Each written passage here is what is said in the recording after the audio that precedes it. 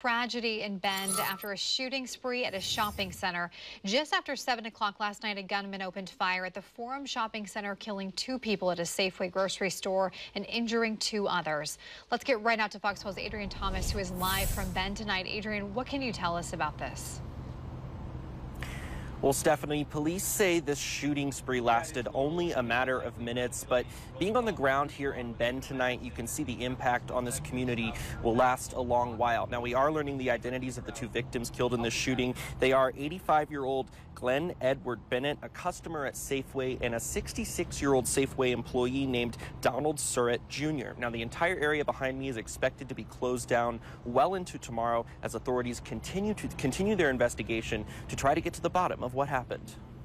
A chaotic scene in Bend Sunday night. Just after 7 p.m., Bend police say a gunman opened fire at the Forum Shopping Center, first firing into the Big Lots store, then heading over to this Safeway. I was in Safeway with my 4 children, and my wife was in the car. She wasn't feeling well, so she was sitting out front in the car, and we were walking toward the front of the store, and I heard what I'm guessing is 6-7 shots going off outside the store. And I just turned to my kids. I knew what it was right away. I said, "Kids, run." Bend police say officers poured into the area 2 minutes after the first 911 call. Minutes after that, police went inside the Safeway and found the gunman dead of an apparent self-inflicted gunshot wound. Tyler Edwards lives in an apartment with his girlfriend right behind the Safeway and said he shopped there an hour before the shooting. He says he heard the first shots from his apartment in Big Lots, and it took him a moment to realize what was happening. I heard 4 more shots right after that and looked outside. Thought I might have seen someone walking towards in between like Costco and Safeway.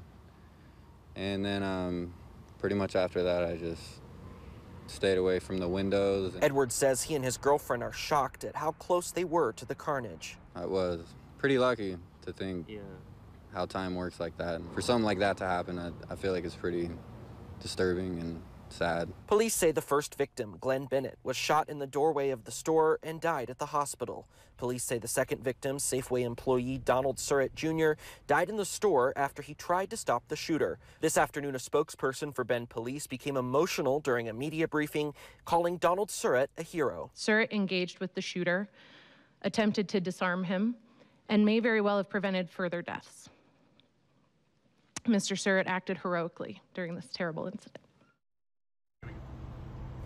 Now, also in that media briefing this afternoon, Bend police say they became aware of potential hostile online posts by the shooter, but after the incident happened, Bend police also say the shooter had no prior criminal history here in Bend. Live in Bend, Adrian Thomas, Fox 12 Oregon.